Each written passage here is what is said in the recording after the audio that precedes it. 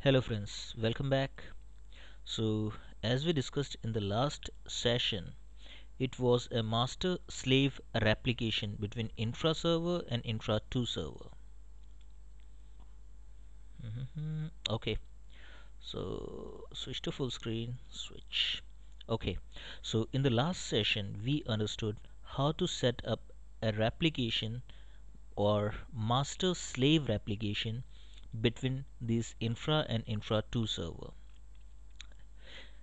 It was a kind of user that we created in cn equal to config in the slave server, and we created an agreement in the master server where we specified the details of this user so that it could push update to the slave.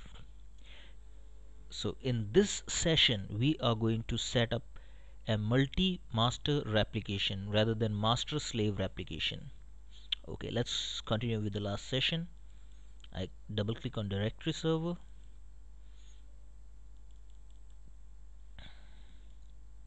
move to configuration, directory, and the first thing that I need to do is let's break up the replication between these two. Directory server, configuration, replication, enable changelog should be fine, so this is fine. Coming on to replica, so this time first of all let's break the replication. Delete replication agreement. So as soon as this replication agreement is broken down between the master and the slave, now whatever you modify on the master is not going to be updated to the slave. Let's have an example. In the labs, here I can see that rcval ldap4 is there. Let me create one more user, ldap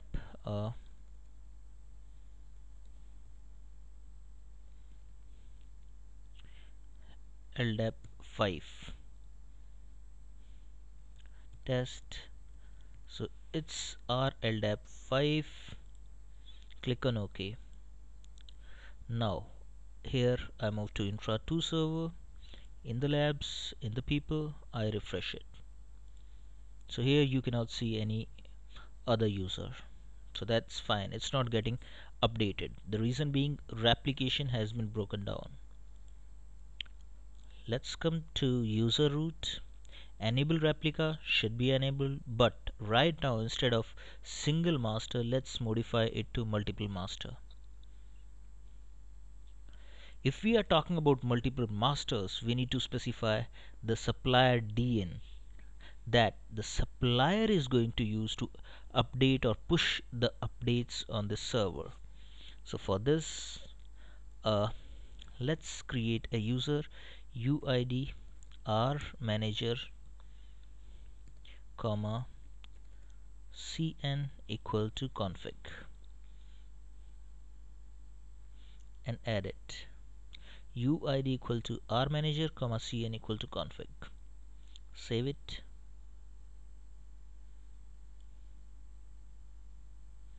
Now it's working in multi-master fine. The second part that we need to do is going on to the directory under config. Let's create a new user,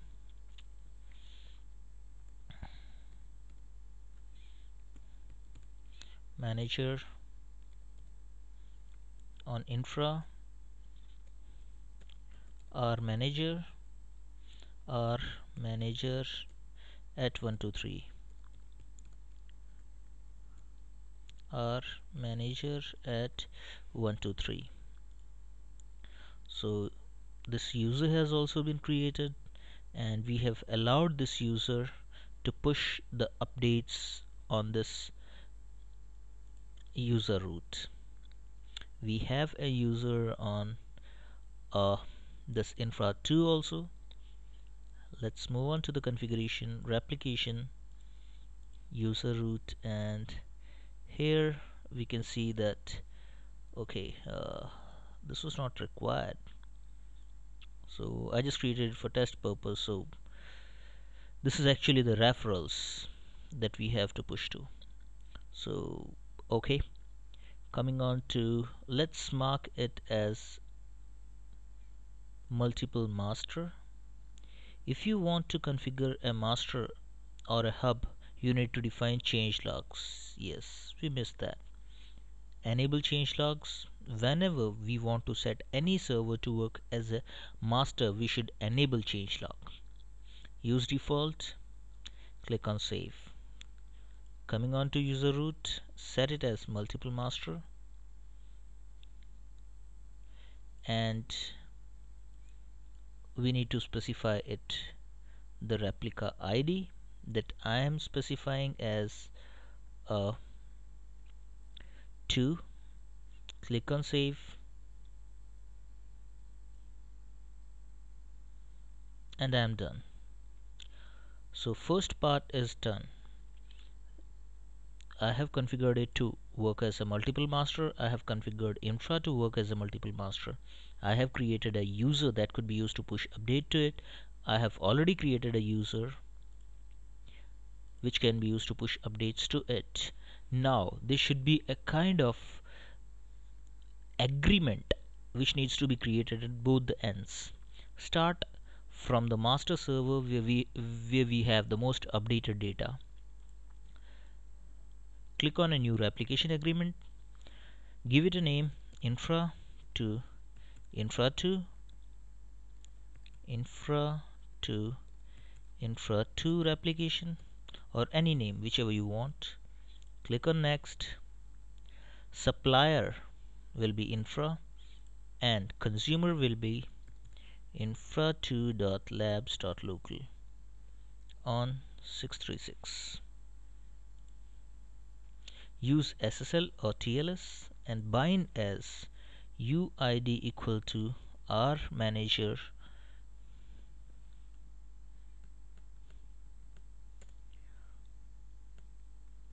two comma cn equal to config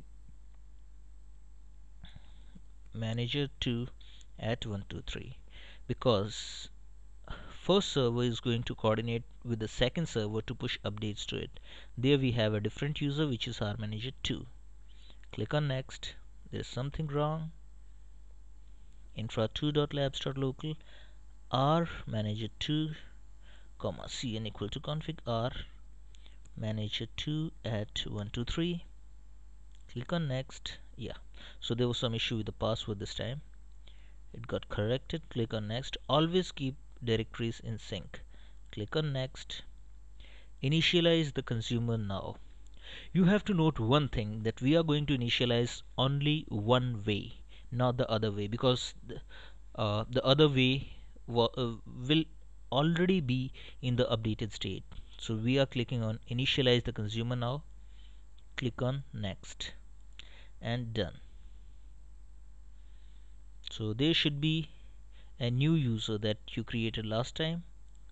Consumer initialization has successfully completed. So we are good with the first part. People, here I can see our LDAP 5, or you can say our LDAP 5 was the user I created, and let's make sure that the things are fine.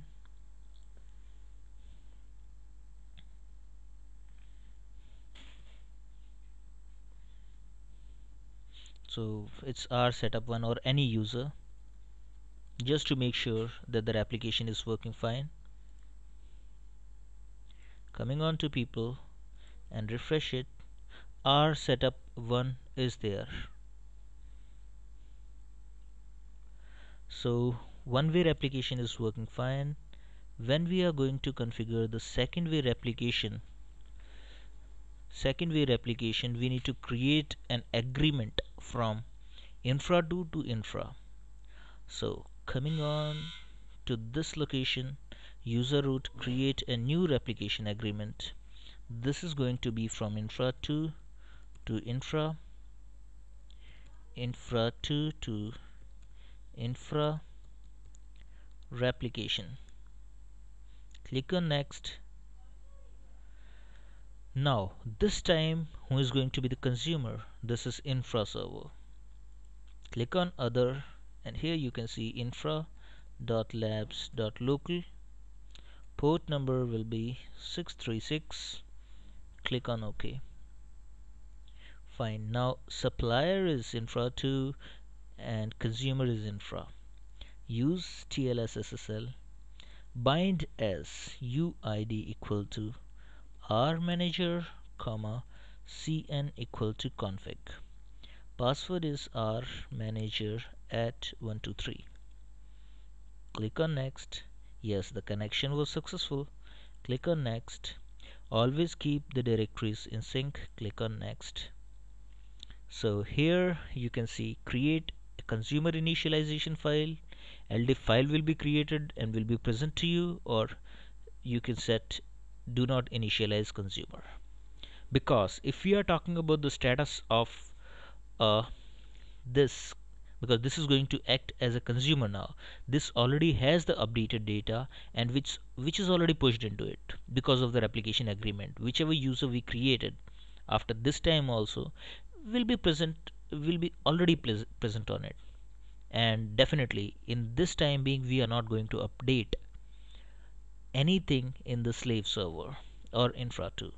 So I just set do not initialize consumer. Click on next and done. Okay, it says replica acquired successfully, incremental update succeeded. So now what we can see is this is infra 2 and this is infra. Okay, so here coming on to configuration, there is a replication agreement from infra to infra 2 which says the replication will happen from infra to infra 2, and here we can see a replication agreement. This is infra.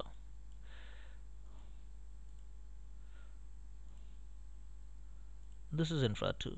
Here we can see a replication agreement from infra 2 to infra. So effectively this is a multi-master application from here to here and here to here. So let's have a look into whether it's working fine. Let's try to create an entry, because we are already set up with the replication and we have to just test it out. Let's recall there is a user that is to be created into infra 2, there is a user that is to be created on infra 1. After that a replication agreement has to be set up from infra to infra 2 and infra 2 to infra 1, and before that we set up the replication and enable changelog on both of them, and we under user root we set them both as multi-master. So just move on to directory. This is your infra and this is your infra 2. Let's try to add users or groups on both the sides. So under the people I create a new user, multi-master setup 1. So test. So this is the user that I am creating at infra, setup 1. On infra 2 I refresh it and I can see that setup 1 has been propagated. Let's try to create a user on infra 2, new user, multi-master setup 2, setup 2 test, and click on OK. So here you can see that a new user has been created, and coming on to infra server I just refresh it, and here you have the user setup 2. It simply means that whatever user you are trying to create on infra gets replicated to infra 2, and whichever user or group or whichever entry you created under labs is going to be replicated from infra 2 to infra. So this is how a multi-master replication works on a 389 directory server. I hope I was able to make you understand how this multi-master application works. So that's all for today. Have a good day.